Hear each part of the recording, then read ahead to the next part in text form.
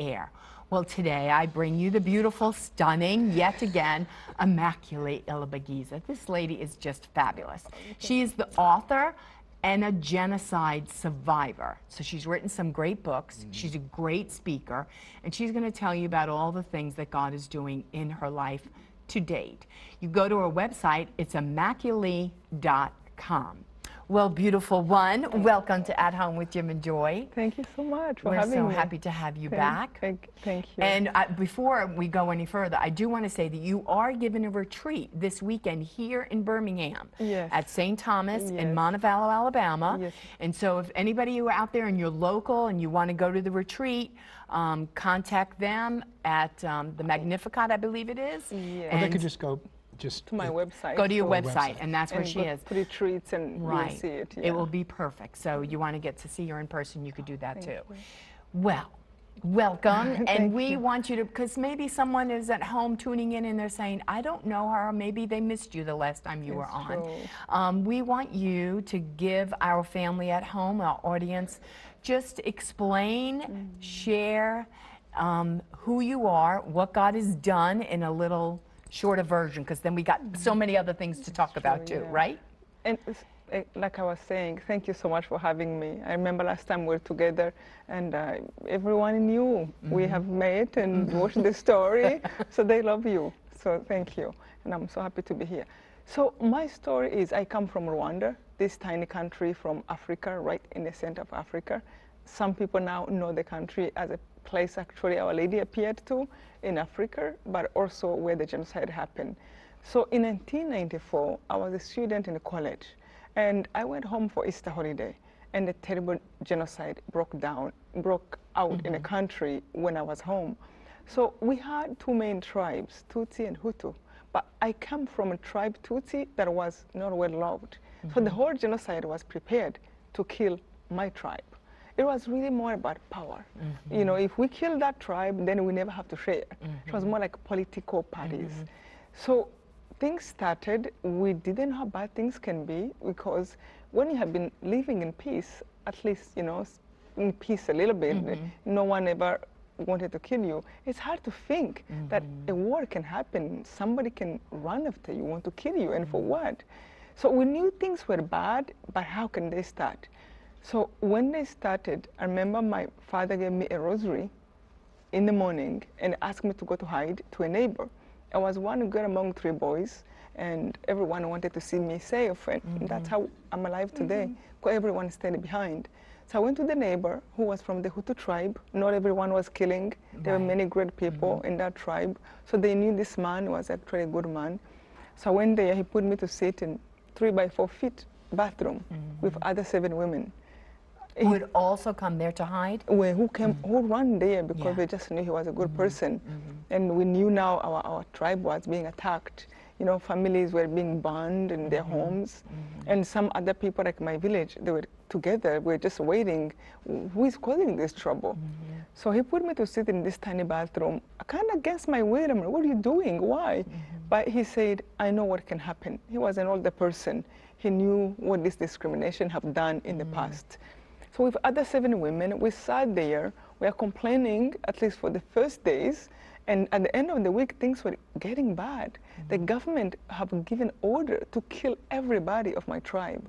And I remember one man said, who was a government minister, he went on radio and he said, don't forget children. A child of a snake is a snake, a child of a cockroach, horrible things. So during the time we were there, I wish I knew how long we were going to be there. We stayed in that bathroom 3 months, from April until July. And during that time, I really lived on prayer. I mean, the man gave us something to eat. He would bring us food like at night, you know, with leftovers of his children. He told them that we have gone, so he had to hide to feed us. And we stayed there for 3 months. When we came out, I found out my whole family was killed. Mom and dad, brothers, grandma and grandpa. But I have prayed so much during the time I was hiding, and my spirit was like shielded. Even when I wanted to break down, I couldn't. I felt like something, a strength was covering me. So when I was separating my dad, he gave me a rosary, And that's what I did during the 3 months. I prayed the rosary from morning until night. It was the only way to be safe. Because if I didn't pray, I couldn't take my thoughts, the imagination of what was possible. And on the top of the imagination, they were coming to search every home. So they were killing people they found in homes. I mean, they came up to 5 inches away from us. And by the grace of God, they turned around and left. So I was fighting anger and fear. Those were my worst enemies. When I was angry, it was, I can die out of anger. I was a monster myself inside. I thought I would revenge my family. Can't believe this is happening to us. Then I would think about how they might kill me. Fear would take over. I would be shaking out of fear. So the only refuge I had was to pray the rosary from morning until night. I remember I counted how many rosaries I said. I said 27 rosaries every single day from morning until night. And 40 Divine Mercy chaplets every single day. It took me from 6 in the morning until 10 o'clock at night. Then I would fall asleep and wake up in the morning, grab the rosary again, and start praying right away. So that's how I lived. And after that, I mean, I wrote a book about this. It was every day by the grace of God. The second book I wrote about... What's the first book? Is it Left to Tell? Left to Tell. Okay. It was a That whole was your first experience, book. my first book. The second one is called Led by Faith. I truly meant exactly that title, because after when you have no family, you don't know who to ask a question. And you don't know who you belong to. Who you belong to. Yeah, it's like, where am I in this world? Right. Yeah, who to trust. It's like learning to walk, learning to talk completely anew. And only thing could guide me was, what will God do in this moment? Because some gifts were clothed in shining, you know, cover. And then you realize, no, this might be a danger. So I had to ask myself every moment, I just will do whatever God wants me to do. If I think something is not God wanting it, or he might not approve it, no matter how good it is or it seems, I'm not doing it. So every step I took, I had to consult my faith. I went to Mass like seeking my Father every morning. I'm like, okay, so this is the new day. What do we do? Like, lead me. So it was led by faith.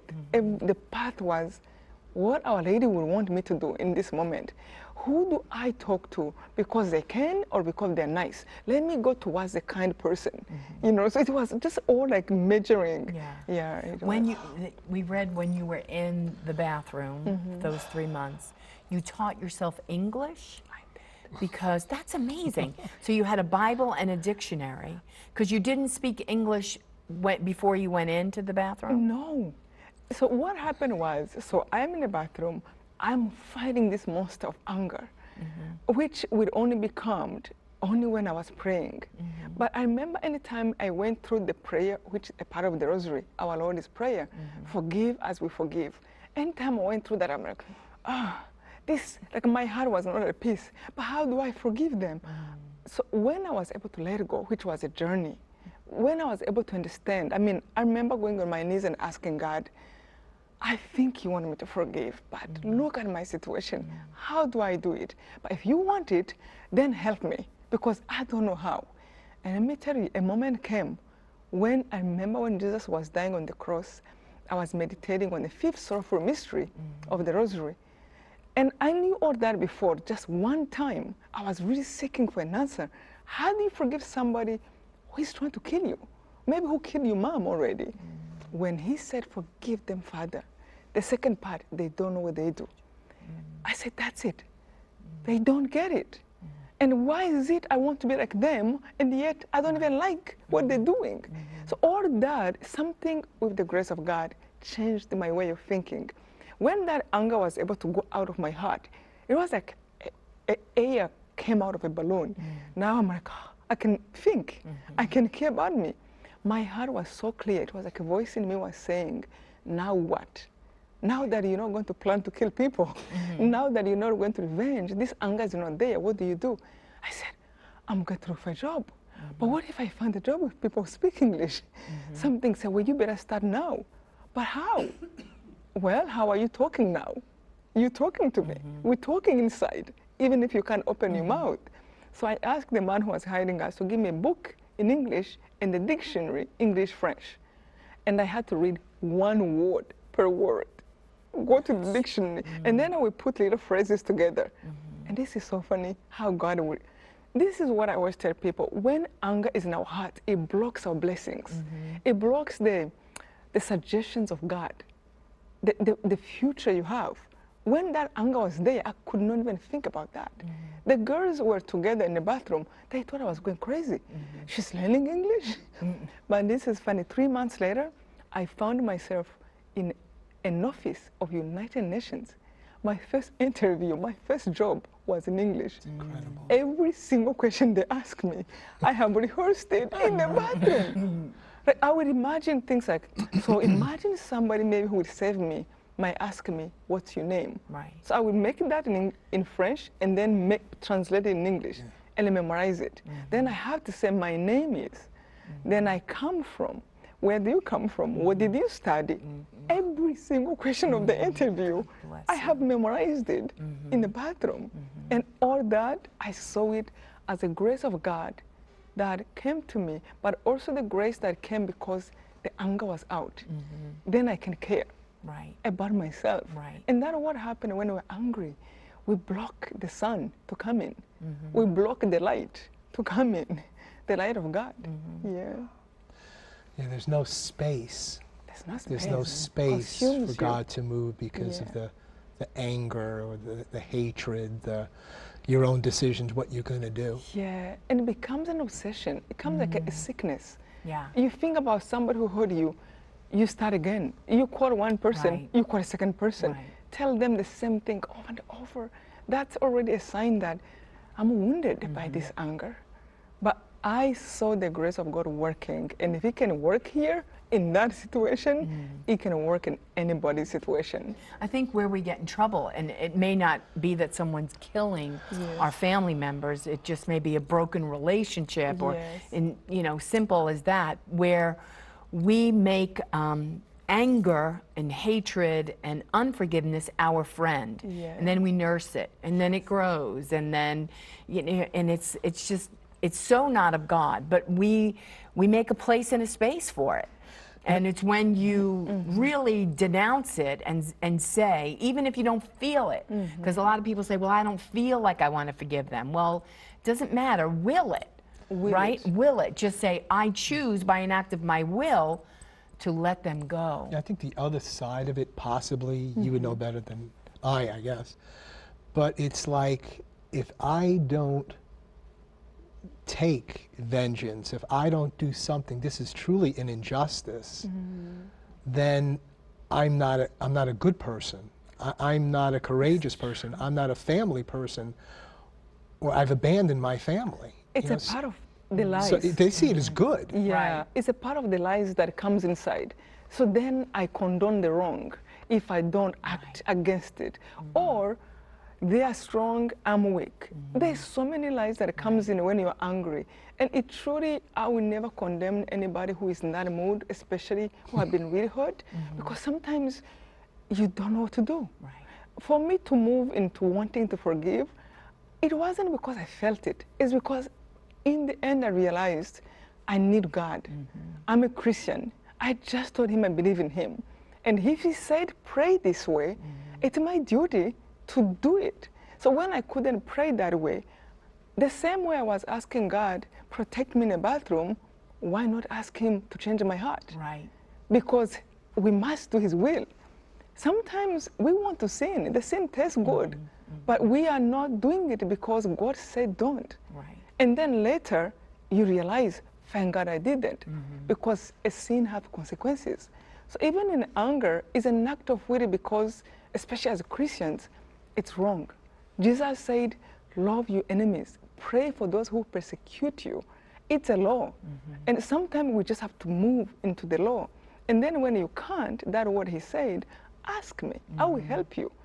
But that obedience in the beginning of the law of God, willing to respect Him, the grace comes and just make it so, you know, visible. Yeah. That's, you've got to get to that point where you acknowledge Him as Lord, And he doesn't force his lordship over you, so you're allowed to do a lot with free will. And that's what happened in the genocide. That's what's happening with terrorism. That's what's happening in racism. That God doesn't intervene into our free will. Yes. That you have to make a choice. Is he Lord? Is my anger Lord? Is my controlling the situation Lord? Joy, let's take a phone call. Elizabeth, welcome to At Home with Jim and Joy. Your question or your comment for Immaculee? Yes, I just wanted Immaculee to know I love her. I read her first book. I'm going to read the second. I think that's where I am. But I've been having sufferings of anger that feels demonic. It doesn't feel like me, and feel like I'm being sliced and diced inside. I do my best to offer it up. I don't know why it's happening. I don't feel I mean, if I have unforgiveness, I give the person and the people and the situations to God all the time. I don't dwell on it. I don't talk about it. So I just ask you, I don't know what's going on. And I pray a lot, like I went to 2 masses today. I've already been in hours of prayer, and I still have it right now. So I just wanted to ask you. Okay, thank you for your question and your sharing. Oh, I can feel what she means, because the anger I had when I was in that bathroom, I would feel anger and I will sweat out of anger, because my thoughts will go on in a way that my blood and my heart is pumping and what is going on? And I remember thinking, nobody's touching me, but why am my blood is doing this? So it is something that really outside of you that take over. But what I will suggest you, my dear sister, pray and look in the Bible and continue to ask, what do I do? Find a priest, ask him what you can do. People to pray over you. Look at the promises of Our Lady. When she said, pray the rosary from the heart, and I will help you. Like, seek what you can do and do not give up. Right. Because many times we think, I have done everything. I was in those places, but I continue to ask myself, what next should I do? And God, I will wait until you act. Right. Just don't give up.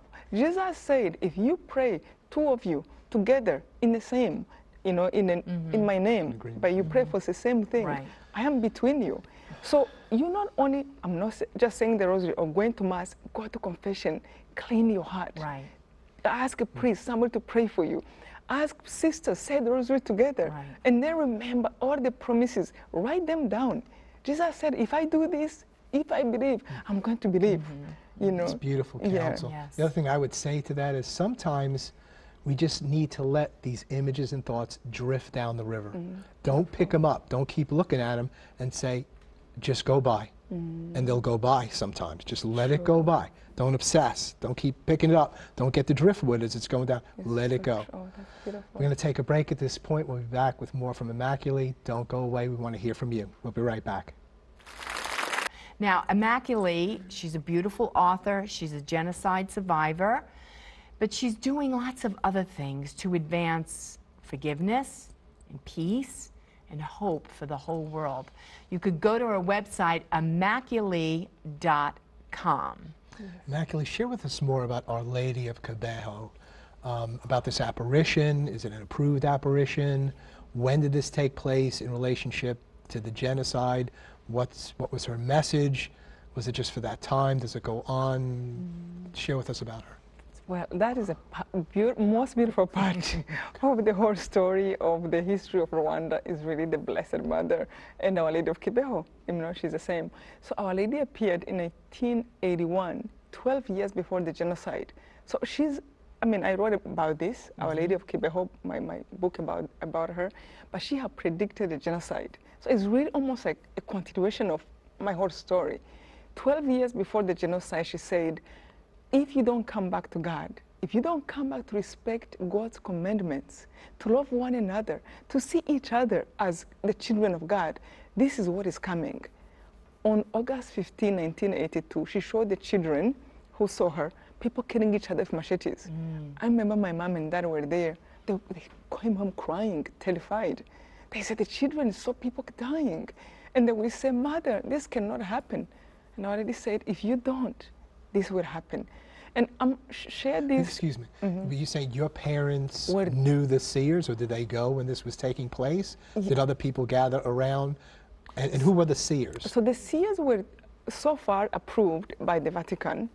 you know, which is, by the way, the first apparition to be approved by the Vatican in Africa. Okay. So the children who had apparition approved, 3 girls from a high school. So this apparition was different than many apparitions. Our Lady would give appointment to the kids, and she would say, I'm coming back on August 15 at 3. 100,000 people would come. We don't know how the word will go around the country, and people will show up. So they had to build the podium, and they would bring microphone, speakers, and then see who this kid is talking to and what they're talking about. So one of those things people witnessed. I used to go there as a child. I'm like, oh my God, they're looking at Our Lady. They're smiling. So you actually saw this? I saw them. And now I'm grown up, and I am a friend of the visionaries. One of them is a cloister nun in Italy. She became a nun. And another one is in Kibeho. Our Lady told her to stay there.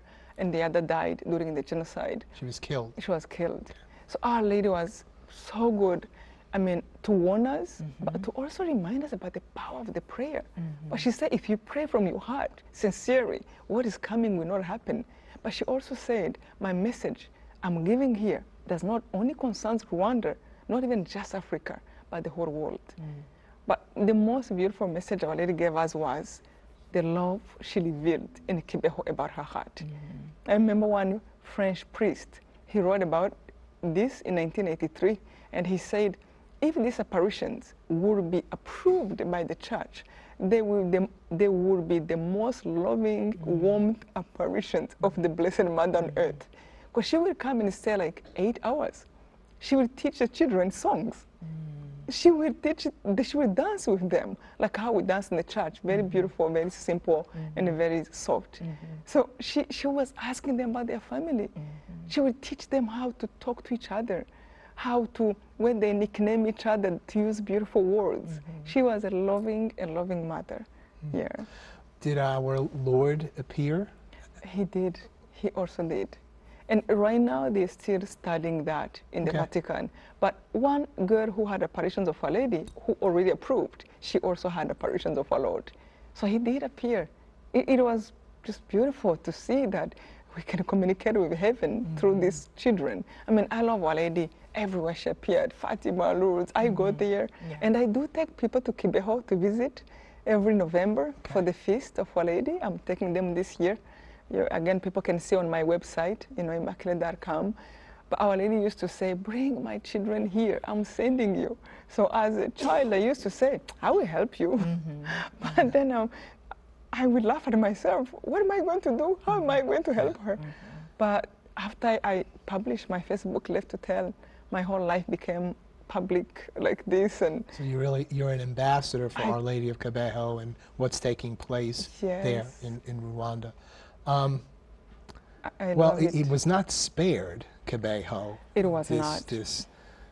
This cleansing, ethnic cleansing and tribal cleansing. So how has it advanced since then? I would imagine you had thousands of people that were killed there, some buried, some not, remains maybe buried and flowers coming up around them. And has it advanced? What's it like when you go now? And the whole country, I mean, 1 million people died in a country. I mean, Rwanda is so small, you can cross the country in 5-6 hours driving. So 1 million people were killed in 3 months. Everywhere was dead bodies, including Kibeho. And that actually also taught me something. When you think that, oh, this place is holy, I can do wrong there, nothing can touch. No, this is Kibeho is in our hearts, number one. So Our Lady have told us, those who have embraced my message, the gate of heaven will be open for them. And those who will be, I will protect them and I will give them a message to carry. So Kibeho, the message it was here, number one, but it was cleansed like everywhere. Some people who killed, they run to the shrine, who were killing, thinking you can't. They'll be saved. Yeah, they'll be saved. But they got killed there too. Exactly.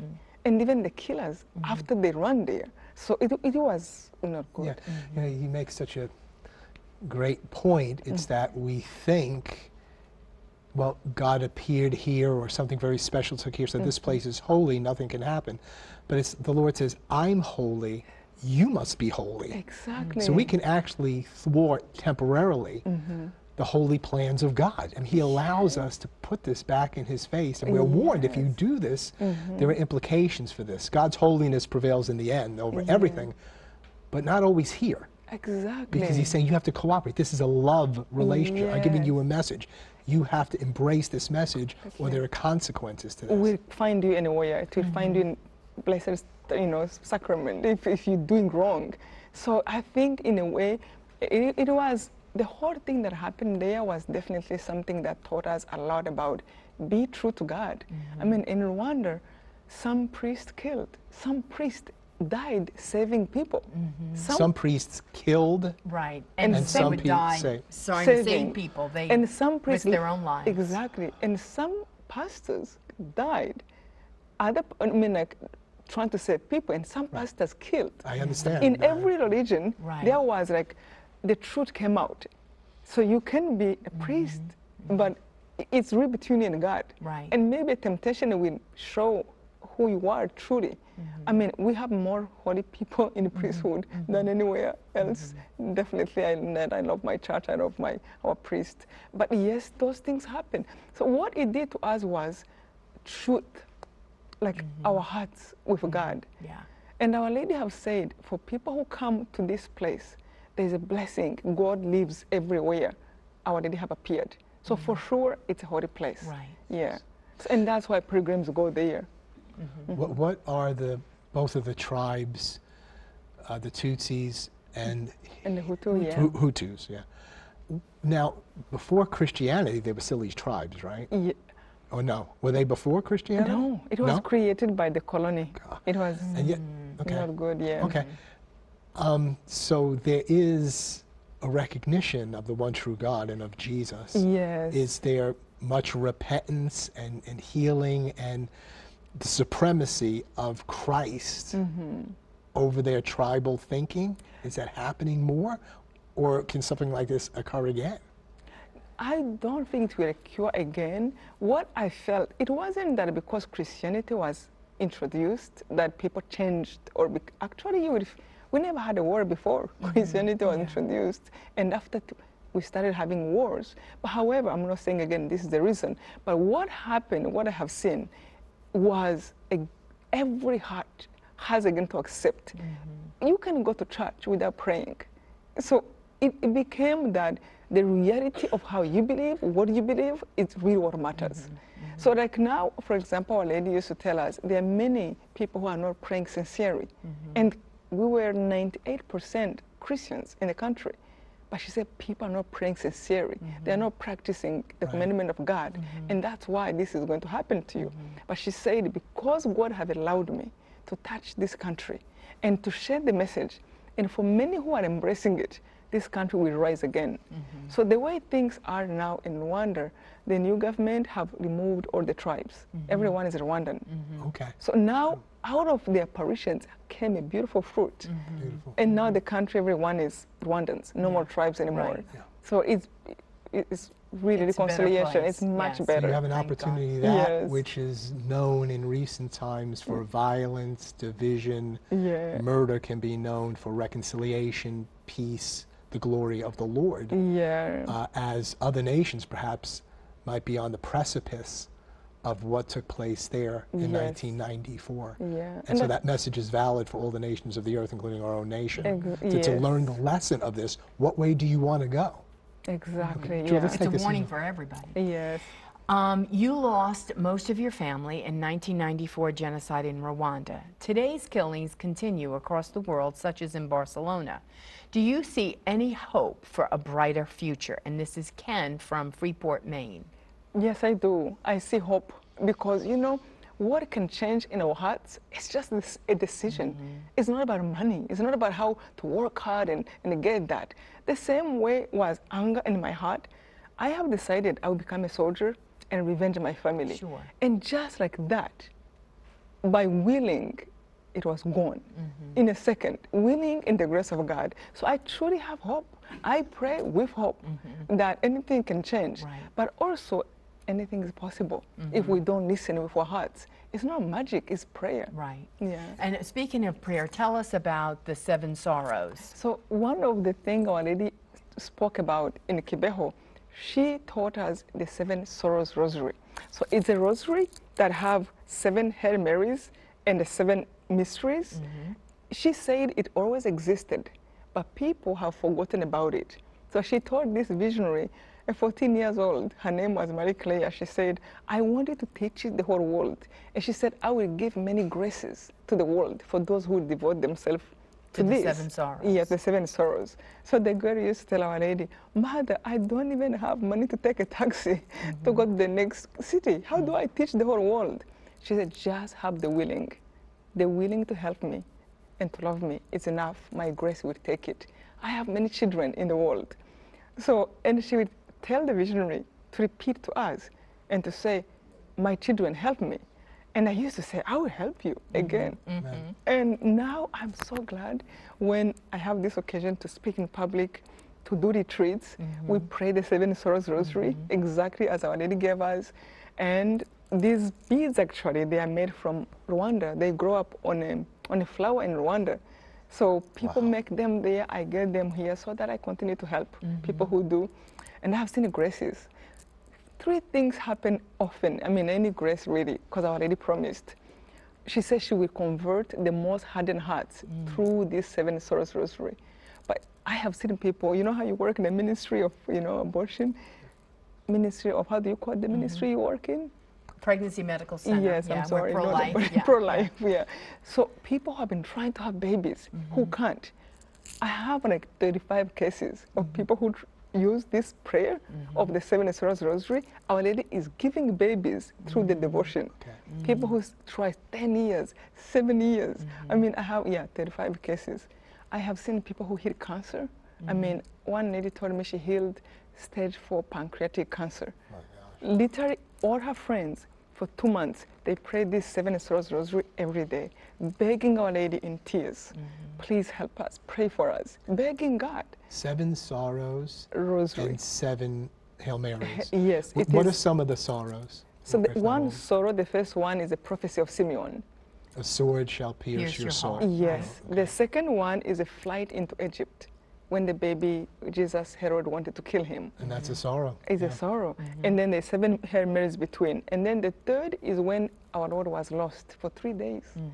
I mean, you cry when you think about it. Sure. And then our Lady said, we have to accept suffering. This is a safe way to accept our own and to be healed, because we open our hearts and we have compassion on our mother and our Lord. And how many of our children are lost? I know. And so to identify with her in that's powerful. And the fourth is when our Lady met Jesus on the way to the cross. Our Lady will teach Marie Claire about this rosary, and she will say, my children, think about it. Think about what I went through. What if it was you? What will you feel if it was you who met your child? So Marie Claire will say, I will feel sad. What else will you feel? She said, through these sorrows, I will heal hearts. So she wants us to think about, what will you feel? What did she feel?